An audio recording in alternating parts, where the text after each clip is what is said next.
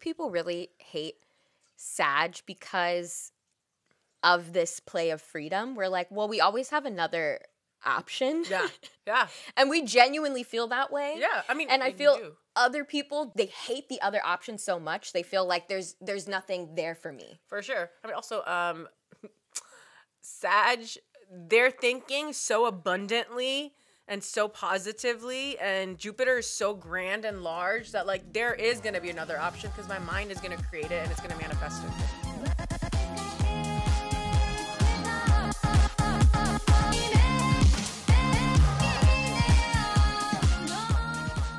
Hi, friends. Happy Friday. Happy Friday. You made it through the week. I'm proud of you already. Yes. It'd be hard out here.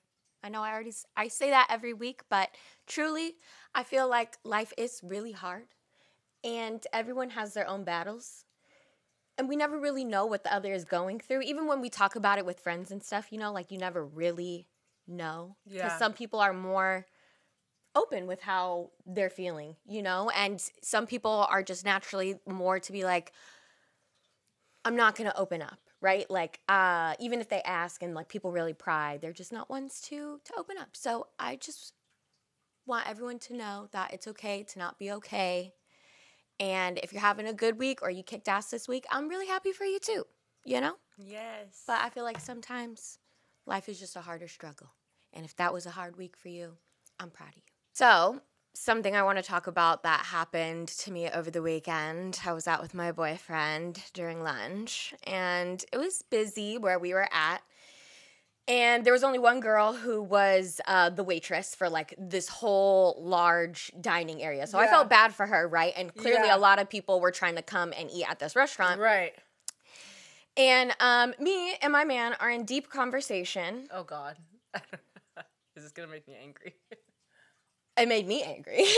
And these two girls come over and immediately speak to my boyfriend and are like, are we able to just sit down at a table, or did the waitress come and ask you? Mind you, they have to, like, turn to speak to him. It's much easier to talk to me. Also, how dare you fucking address my man before you address me? Yeah. When we're clearly on a date. Like, who the fuck are you? No, literally. I don't know if it was because I'm on my period too, but, like, that really irked me. No, I mean, that's literally common sense, common courtesy. Right? Like, if I'm ever meeting a couple, I'm always gonna actually introduce myself to the woman first. Yes. Just because that's, like, I feel like it's well-mannered to do. And because as a woman, I want to make the other woman feel safe to be like, I'm not that type of bitch. Right. I respect you. Right. I'm not here to be weird. You know what I mean? Exactly. Like, so the fact just that these... like I would expect a woman to do the same for me when I'm with my boyfriend. Right. So the fact that these two hoes they hoes had now. the audacity they hoes now. to speak, to even look at my man before literally. looking at me. No, for like, real. No, I would have been... What the fuck? And on my period, murder. Like, it's done. Right. So what happens? So what, like, I need... So, of course, like, Alex, you know, like I said, we're deep in a conversation. So he doesn't even look at them at first. He's like, are they saying something? And I immediately turn and I'm like, no, she sat us, so you should just wait. Yeah. Right. She came and helped him in like 5 minutes or whatever. But I was just like so annoyed, and my energy was just like reeking. Don't even look over here. No, I feel that. I let it go because I didn't want to ruin my lunch. But could you have? Oh, 100%. I know. And was I a little annoyed on our walk back? Yeah. I sure was. You know, I brought it back up again. I was like, so yeah, that was really funny that those bitches like why did I feel so comfortable doing that? Like, that was so annoying. And Alex, you know, understood my feelings, but also I felt he could have been more like, yeah, fuck them. Like, how dare they talk to me, you know, like, not talk to you first. Because if you think about it, if the situation was flipped and a man came and spoke to me before they spoke to my man, that would be incredibly disrespectful. You know what I mean? So I was very irritated. He understood, but I was just like, I want you to understand more. And again, maybe that was my period, just like really for bugging me. Well, I mean, if that's what your intuition was telling you, that like you felt the need to be irritated, then like that's your way of feeling, and that's okay. Yeah. You know what I mean? Yeah. Like if you felt the energy and it didn't come off disrespectful, I have a feeling maybe you wouldn't have been so angry, but you probably felt the energy and you probably felt that it was disrespectful. Yeah. You know what I mean? Because if you're coming all confused or whatever, like maybe I can understand. You know what I mean? I'm not going to always be like, ruff, ruff, ruff, of course. When a woman's talking to my man. But if you felt like it was like disrespectful, then like I believe you. Right. Because how many, I don't know. I just feel like there are plenty of times in my life where something like this happens and I'm not irritated. Yeah. You know, like how many times do I talk to a woman and she doesn't bug me? But for some reason, the way that they were like addressing us really just didn't sit right with me. And it took all of my strength to not let it ruin the whole day. My meal. No, for real. And it was such a nice day. Yeah. In the city. Don't even let it consume you. Fuck those bitches. No, fuck those hoes. Imagine we lived in a world where it was acceptable to just like say anything you want to say. First of all, whore. Right. Back up, you little bitch. What makes you think you can invade my little love bubble, bitch? Right. Literally. Just like take a number before you want to speak to me. Yeah. Everyone wants it. I'm just kidding. Right. There was also no excuse me, so I feel like that's what also made me very irritated. Hey, so you're just gonna come into our conversation, just gonna insert yourself, drop in, right? Oh no, oh absolutely the fuck not. Like no.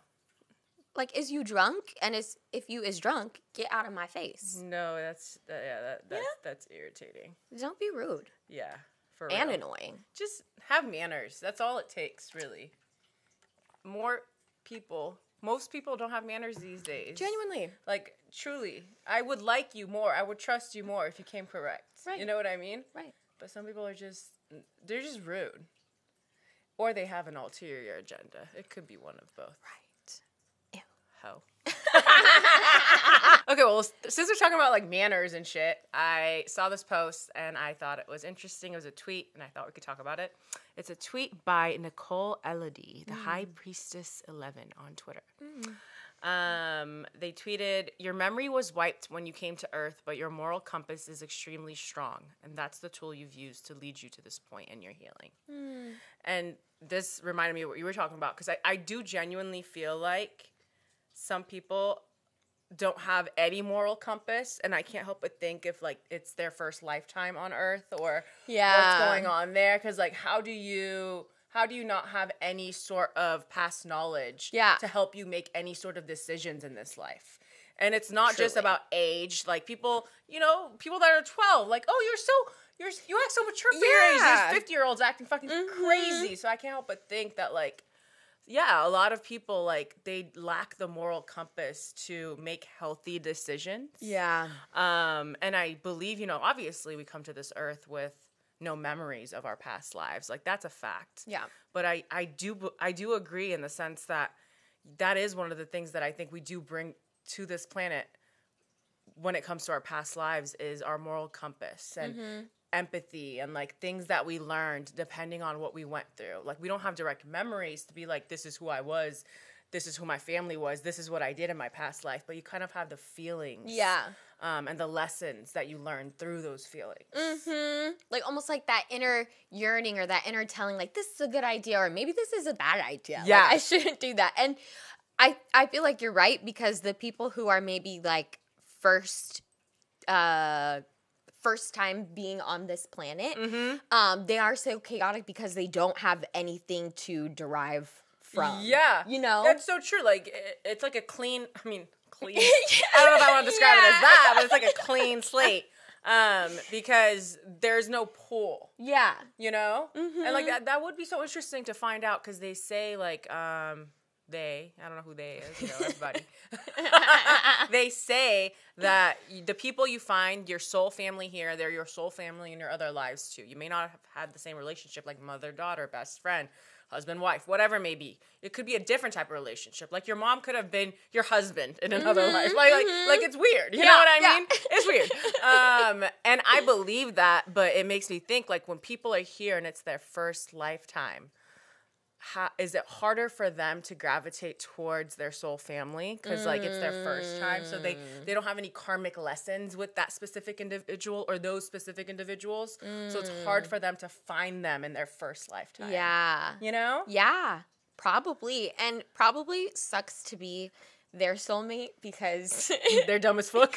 Yeah, and you're learning all their lessons with them. You know what I mean? Like, sure. You already have your own lessons that you need to learn in this lifetime, and then you're carrying somebody too. And I know that's fucked up, but some people choose that as their life path. What I mean? Yes, but what if you actually, that's not the thing that happens. Like, if you're coming as your first lifetime, your whole soul family is coming for their first lifetime. Oh, so you all just all messed together.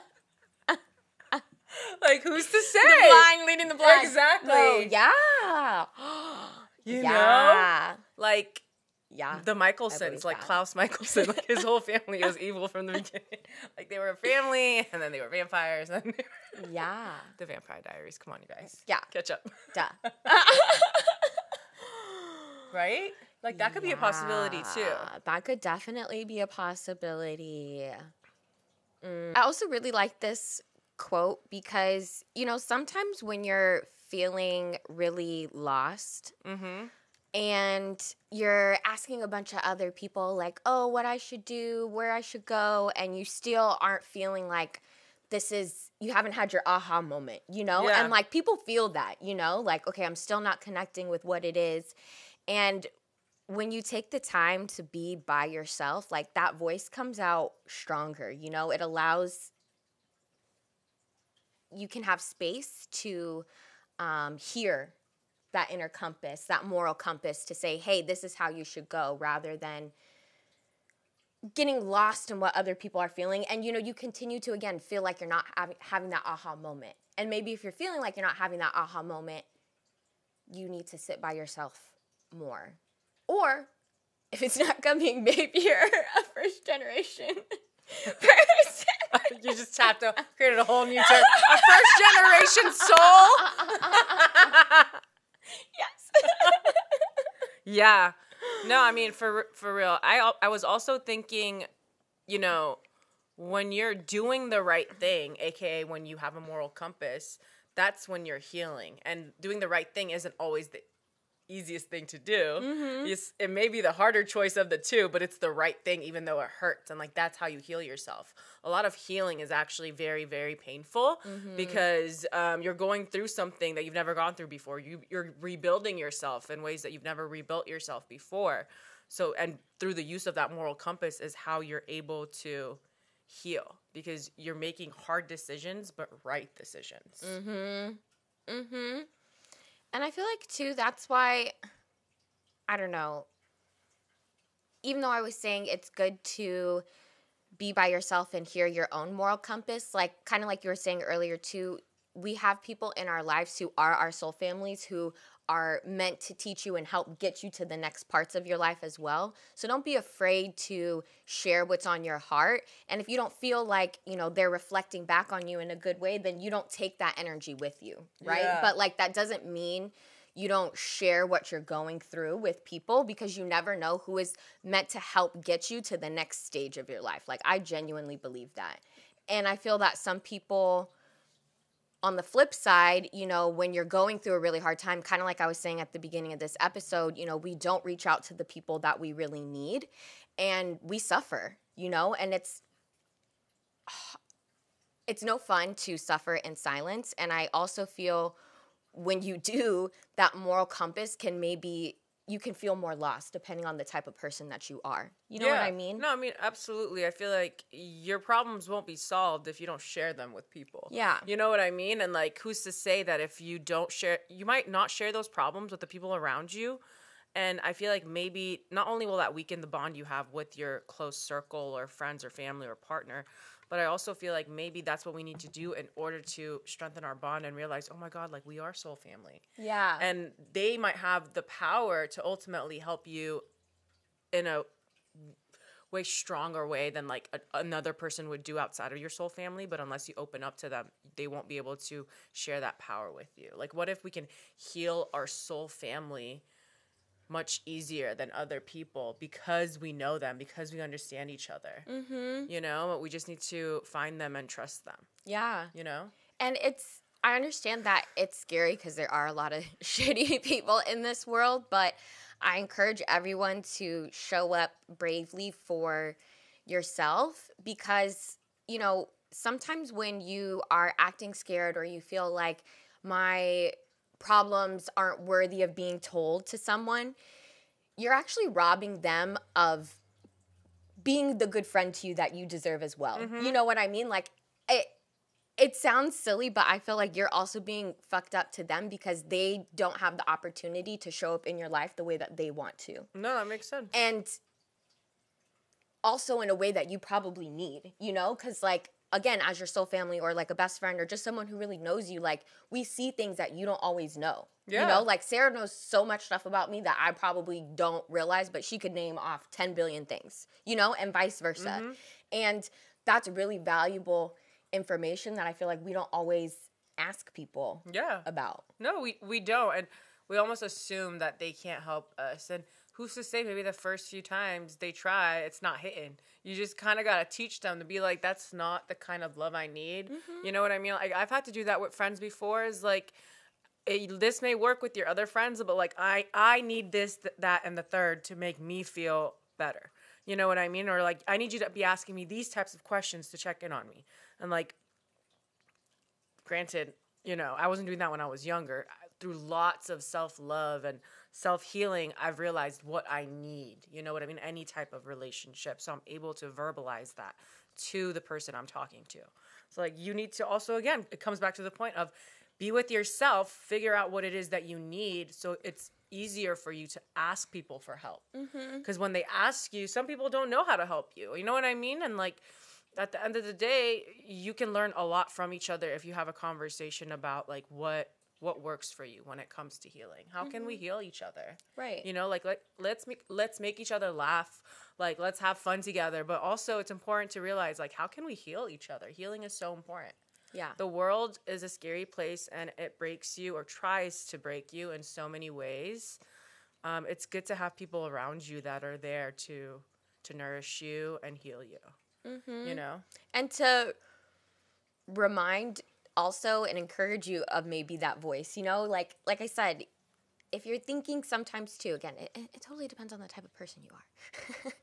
Because I feel, for example, you know, let's say I want to do something, right? And I feel it in my hearts of hearts, but I'm nervous. And then I share with Sarah, I think I really want to do this thing. And she's like, yeah, she's part of my soul family. And she helps uplift me and encourages me and reminds me that I can do this thing. And that can help empower me and push me, again, into the direction that you're supposed to be going in. And that's ultimately what I feel like your moral compass is like pushing you to your higher purpose, to your reason of like life and like why you're here to serve and help other people. You know? Yeah. You know, I was also thinking that like, I think it's also important to have your soul family and the people you trust in your tribe to ultimately make you decide what you want to do. You know what I mean? Like the right type of friends and family and whatever, like they'll see the potential in you. Like the example you said, like, yeah, you can do it. Like positive reinforcement is always a good thing. But ultimately I feel like whether it's yes or no, do it, don't do it, I feel like the right people need to make that decision be yours. Because you can't depend on people to also do everything for you, make every decision for you. Correct. They'll help you kind of have that confidence within yourself to make that decision at the end of the day. Like they obviously want you to go one way or the other, but they're not going to be like force your hand if you're not ready or if you don't want to. Because that's also, I feel like that can be toxic in some ways too. So make sure that, you know, your people around you, if you're someone that hasn't found their voice yet, or maybe when it comes to a certain thing, you're not as confident yet, don't let other people make decisions for you as easy as it is. Yeah. No, you're so right. I think you had a key point in there where it's like they encourage you to make the decision. You ultimately, know? They leave it to you. Exactly. And there's a different way of like encouraging someone in what you want them to do and saying, I believe in you. Yeah. You can make this decision on your own. Yeah. You know? For sure. And that's different. And you don't hold it against them when they don't do it the way you would do it or the way that you would want them to do it. Exactly. Because sometimes people, you know, can be aggressive with like what they would do or what they think is right. And maybe they are right, but it's wrong of them to get mad at you if you don't follow through with what they thought you should do. Mm-hmm. You know, because then again, you're making decisions based on other people's needs and what they think you should do. And you're not living for yourself. Right. And you're not moving at the pace that is comfortable for you. Yeah. And you're ultimately not following your moral compass. Exactly. You're letting it get pushed by others. Exactly, and you're trying to catch up, or you're trying to follow someone else's moral compass, and that doesn't necessarily align with yours. Right. And maybe it's time to not be friends with those people, or be in that relationship, or maybe have to break away from your family, because as comfortable as this relationship is to you, you see that your moral compasses are not going down the same road no more. Right. You know? And it's sad, but I feel like when we're separated from our own moral compass, when we've been around the wrong people for too long, we are a ghost version of ourselves. Yeah, for sure. Nothing's hitting.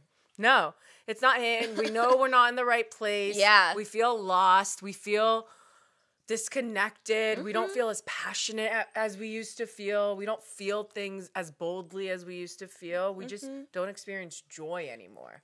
Right. Because we have this like guilt of not being authentic. Yeah, or like a deep anger, you know, or Yeah, resentment because you aren't doing the things that you actually want to do. You're trying to make other people happy. And sometimes, you know, it's poison, y'all. We blame other people, and maybe they were toxic and it was their fault too, but ultimately you should be mad at yourself. Yeah. Because no one should have that kind of power over you. Yeah. Maybe they were aggressive and maybe they were pushy, but like ultimately it's up to you to step away from something if it doesn't feel authentic to you anymore. Whether that's a belief or a job or whatever it may be. Yeah. It always takes two to tango, you know? Yeah. And I also mean that in like, there's two sides to a coin. There's always an option, Yeah. you know? And I feel like a lot of people forget that because they don't like the other option so much. And it's like, well, sorry, that's a you problem, but there is another option here. And you should maybe start considering that other option rather than digging your heels in so much into the thing that's clearly not working for you anymore. No, seriously. Because then the pattern of victimization starts. Yes. And why does this always happen to me? Why does the world hate me? Why does the universe do this to me? And it's like, bro, like, I will validate all your feelings, but at some point you need to put your, what is it called? Big boy pants? Yeah. On. Big girl panties, big boy panties whatever the on. fuck that is.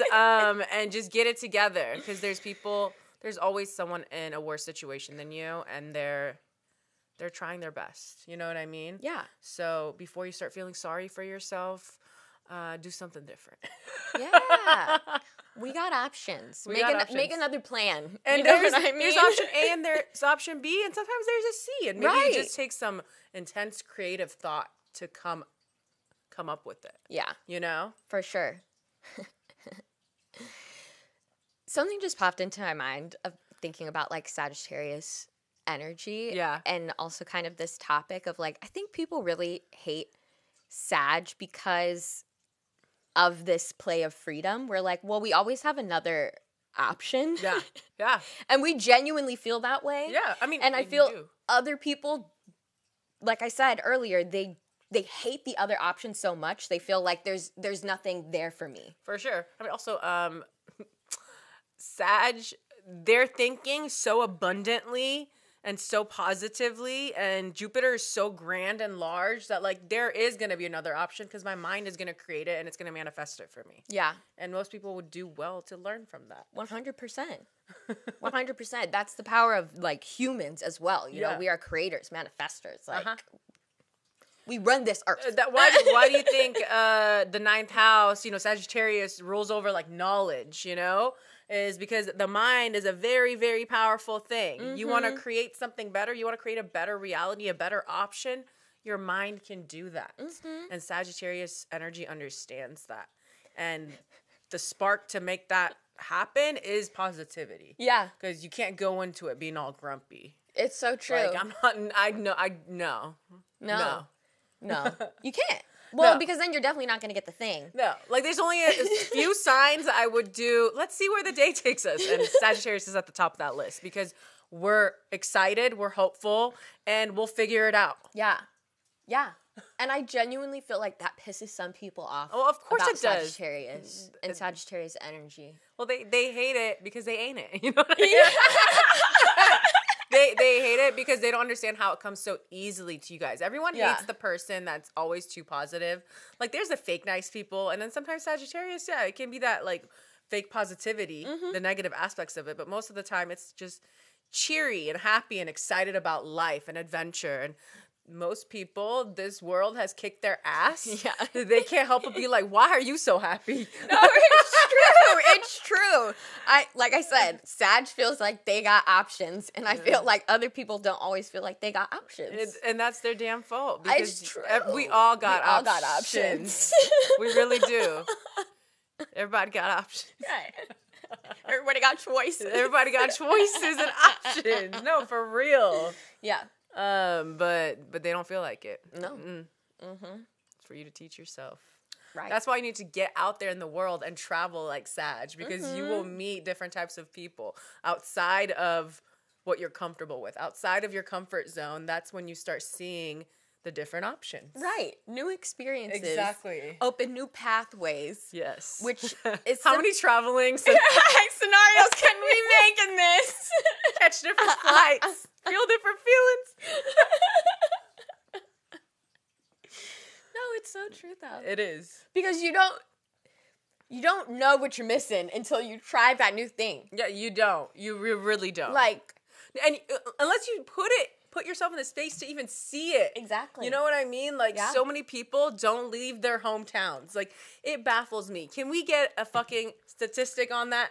I need to know how many people do not, like, they go to high school there, they go to college there, and they just don't leave their hometown. Yeah. I need to know, because I will cry for you. I will die for you. I mean, like, actually, missed connections. Like, the things you have missed out on. Oh my God, I know. You know what I mean? And it's just, I listen, I don't want anyone to be like, oh, well, like, not everyone has the, means. I didn't have the means. Like, I was on a full fucking financial aid, had to take out student loans, literally, like, got grants because my family was so poor at the time. You know what I mean? Yeah. Like, and I have no regrets.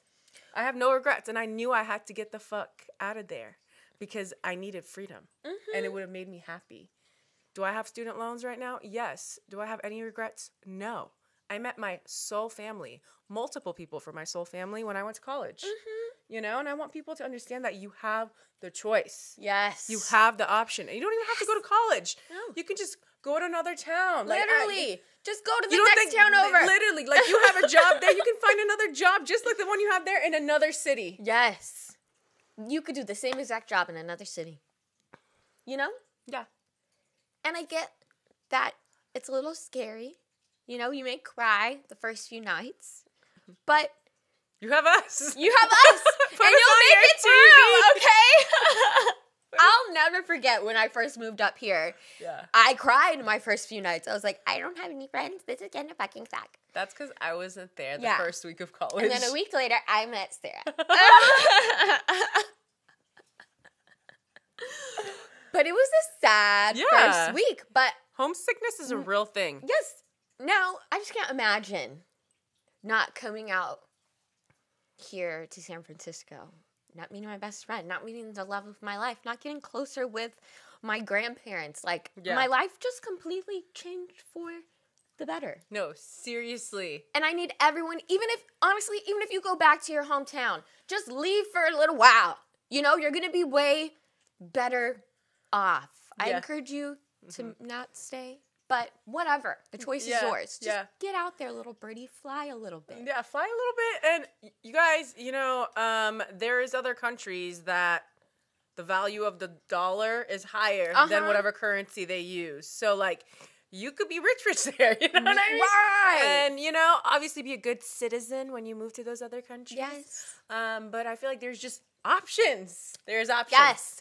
Literally, there are some countries that will pay you to come live there because their communities are dying and they want them to be revived. You know? So don't say you don't got options because they will pay you to live there. And guess what?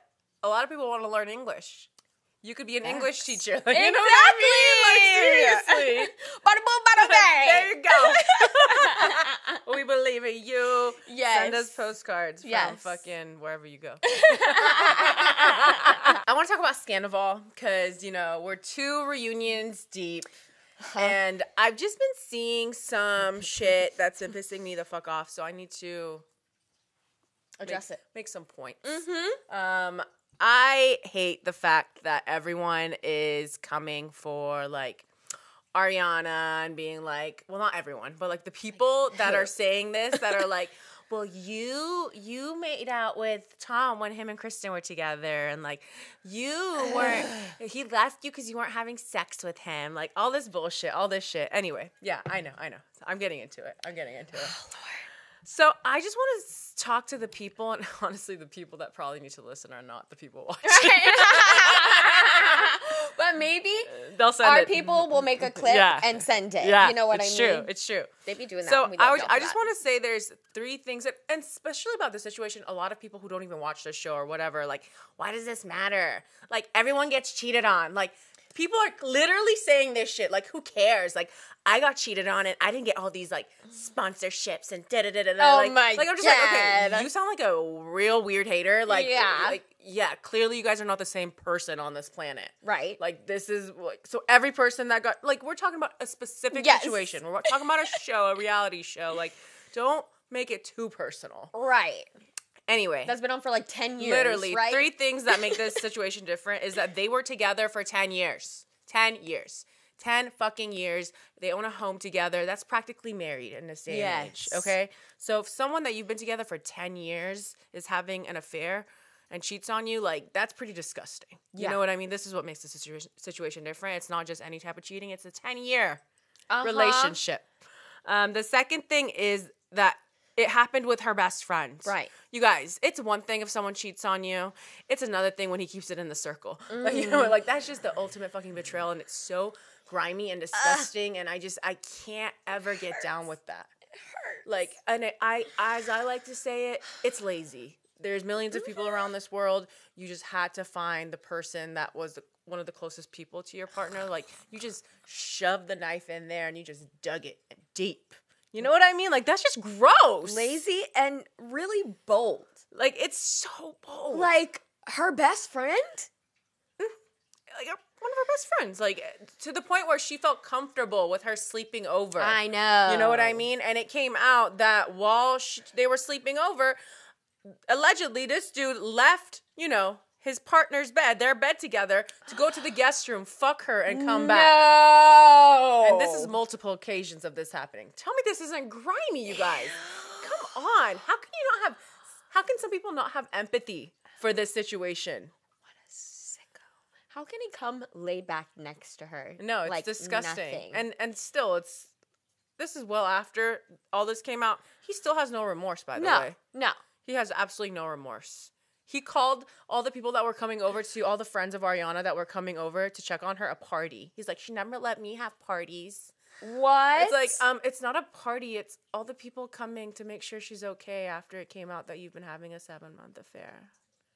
He's gross. He's weird. He's a psycho. He's a psycho. And then third is the fact that it was happening for 7 months. And it could be even longer, but it's been confirmed for 7 months. Yeah. This isn't a one-time mistake, like, oh my God, I cheated one night, whatever. 7-month affair is an active choice. Yeah. You guys, this is disgusting. Like, it's gross. Yeah.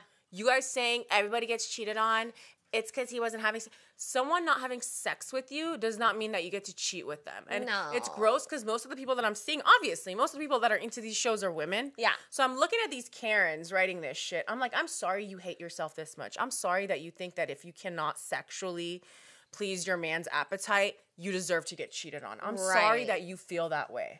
Like, you know what I mean? Someone doesn't want to be with you because you're not having enough sex. Break up with the person. Like, they deserve to break up with the person. Seriously. You know what I mean? It's not on, like, a quick calendar, like, 7 days. Okay, she didn't fuck me for 7 days. You know what I mean? Time to go cheat. Like, there's no rule. You don't like something in a relationship. You let your partner know.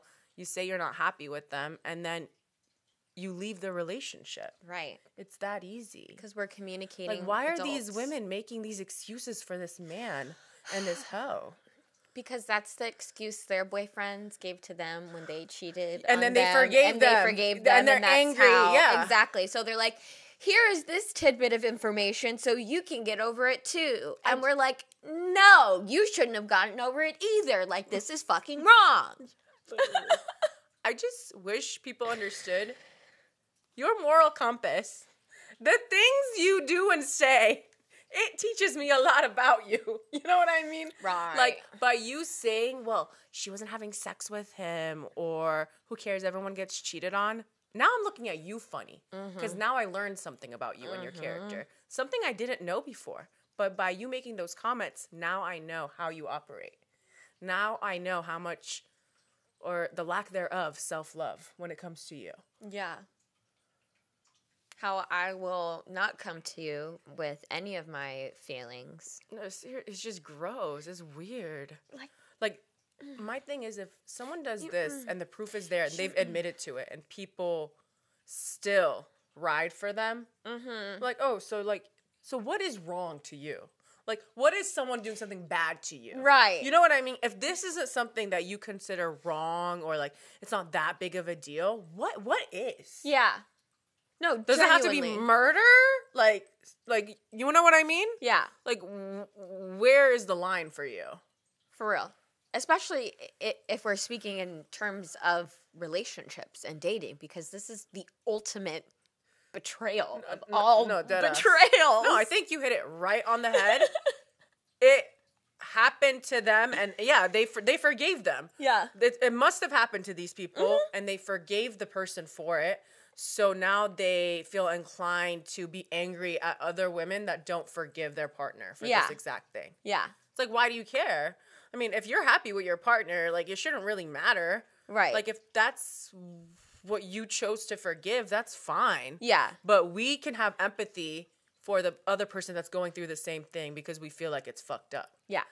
It's almost them admitting, like, yeah, what happened to me was fucked up. And maybe I deserved more love when it happened to me. Yeah. For sure. And people are upset because they brushed it off and under the rug. And maybe they didn't have, because like Ariana clearly has literally a crew of people who love and support her. Like, they had a whole ass Excel sheet of every night who's going to be with her, because she also deals with depression and like, you know, anxiety and all that shit. They want to make sure she was never alone. Like, she has a tribe that is loving on her and protecting her, besides the whole world, obviously, being Team Ariana. So I can't help but think that a lot of maybe people are jealous.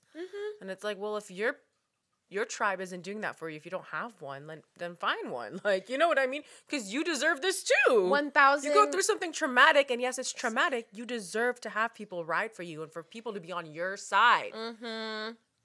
Also, though, I'm thinking maybe they are extra mad because the people who were meant to be on their side didn't stick with them once they stayed with their cheating ass partner.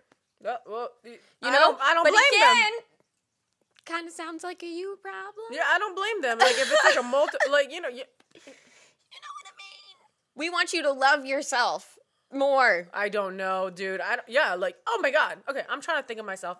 Let's say I have an Ariana in my group, and this happens to Ariana in my group, and Ariana wants to get back together with Tom. I think I would be like, I'm not okay. Right. Like, I don't know if I can stay as close on you with for you. 7 months. I hate them.